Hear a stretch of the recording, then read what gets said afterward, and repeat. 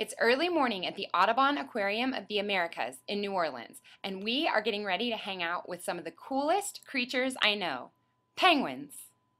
If someone signs up for the Backstage program, what should they expect to get? Well, basically, you're going to become a penguin keeper for about an hour and a half. You're going to come in and learn what it takes to keep these birds in captivity, the kind of care they need, what sets a penguin apart from other bird species, the conservation issues they face.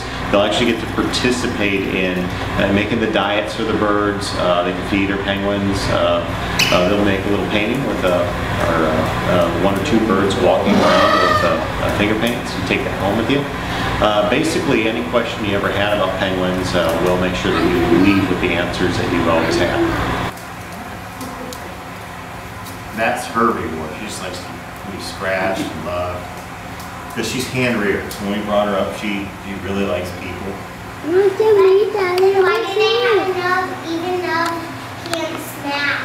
Well, they can't smell, but they do use their nose to do something else. They sneeze salt out.